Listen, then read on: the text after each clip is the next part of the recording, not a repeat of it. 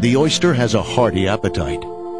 As time-lapse photography reveals, adult oysters are capable of pumping and straining up to 2 gallons of water in an hour. The simple act of eating makes them the bay's most effective water filtration system. It has been estimated that prior to the 1880s, the oyster population was capable of cleansing a volume of water equal to the 18 trillion gallons of the Chesapeake in a matter of days.